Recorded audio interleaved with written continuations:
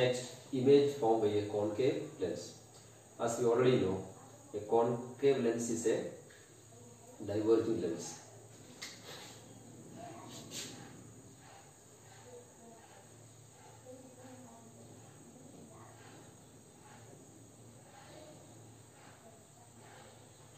Optical center O,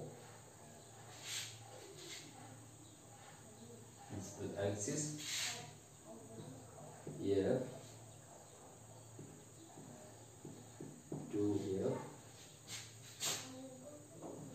here to here. A concave lens always forms a one type of image, no matter where you keep the object.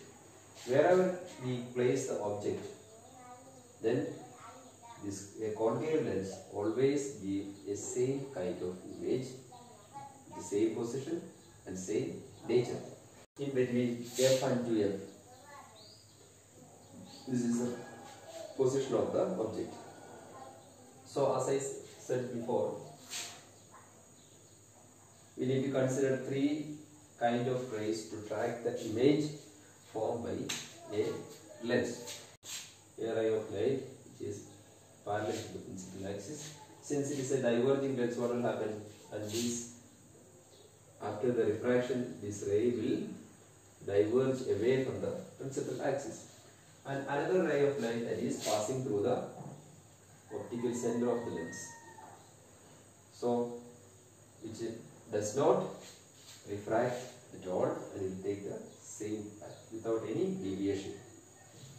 And now see, these two rays, refracted rays, are moving two different directions. They are not going to intersect at any point.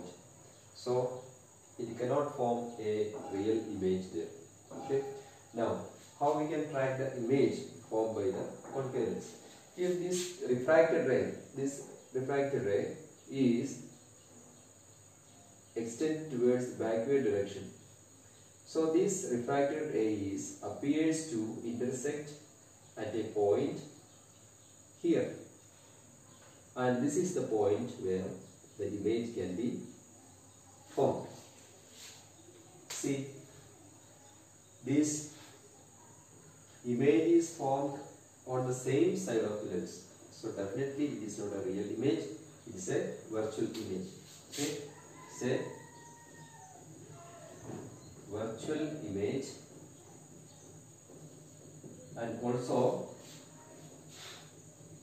it is the nature of the image is upright, it's not inverted image. Okay, then this form where it is formed on the same side. Okay, and what about the size? The size is diminished. Okay,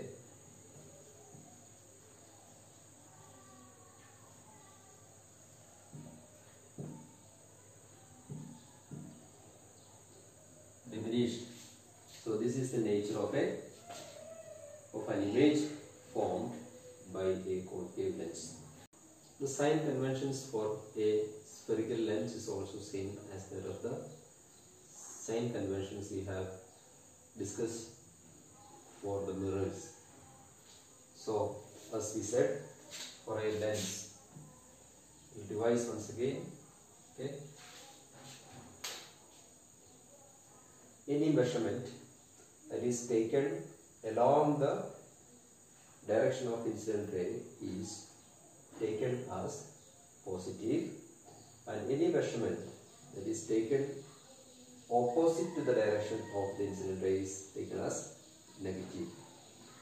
And again,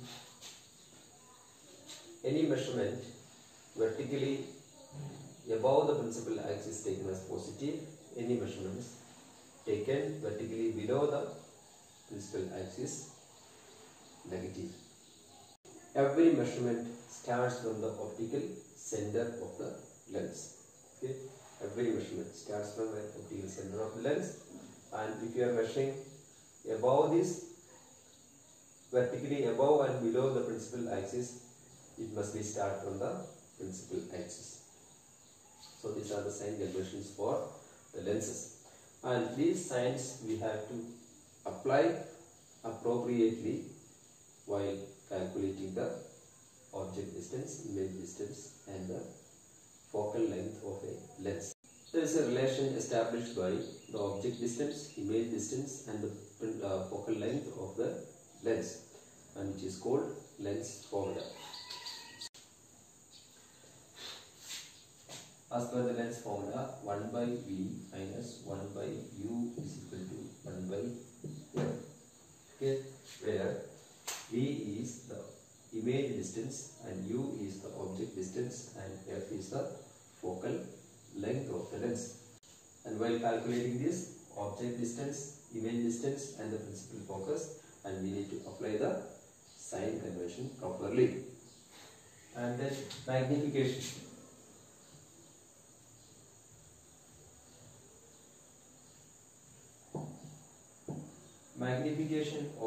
Magnification of spherical lenses. Magnification is defined as the ratio of the height of the image and the height of the object. So it is denoted by the letter M, that is equal to magnification. M is equal to height of image divided by height of object. Okay, and the height of the image is normally denoted as HI, and height of the object is HO. That is the magnification of lens. And there is a linear magnification. So the ratio of the image distance and the object distance also provides a linear magnification of the object, and that is equal to magnification also can be written as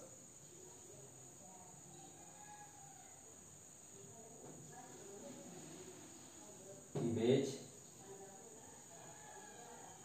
distance divided by object distance. So that is equal to image distance V and object distance is equal to U. And when we compare these two, then we can get the magnification. M is equal to height of the image divided by height of the object is equal to image distance divided by object. Power of lens. Power of a lens is defined as the reciprocal of the focal length of the lens in meters. Okay.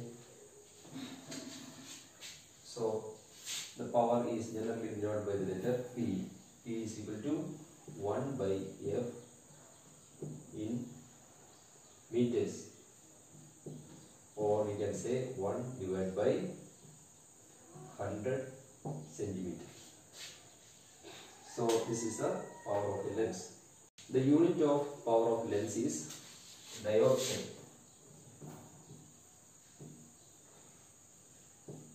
And it is denoted by the letter B. One diopter can define as the power of a lens whose focal length is 1 meter. So the power of a lens is, for a convex lens, is always positive, and the power of a concave lens is also always negative.